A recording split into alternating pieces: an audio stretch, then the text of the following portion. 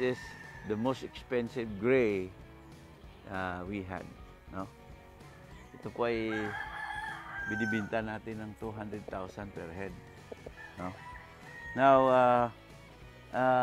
itong bloodline na ito ay galing kay Mayor Halandone, which he explained to me, no, the composition of the blood. Kaya nga tinatawag niyang dirty gray because this is Halsey gray, and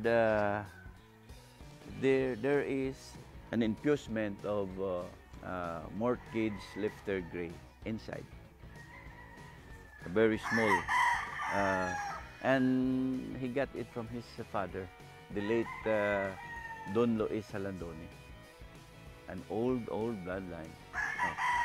Mortgage lifter gray.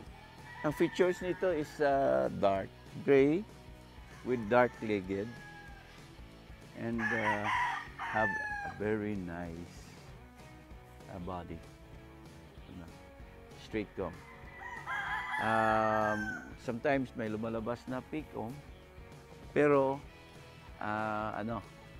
kukunti lang. Now, because of maybe mortgage lifter gray, napakaganda ng cutting. Na kung minsan magliparan kayo, akala mo hindi tinamaan yung isa, pagbagsak ng isa, namamatay. So, I think doon nakuha ng, kasi marami rin akong nakitang mga regular grays na hindi naman ganun kagaling, no, mag-cut. So, I think doon siya nakakuha sa mortgage lifter gray.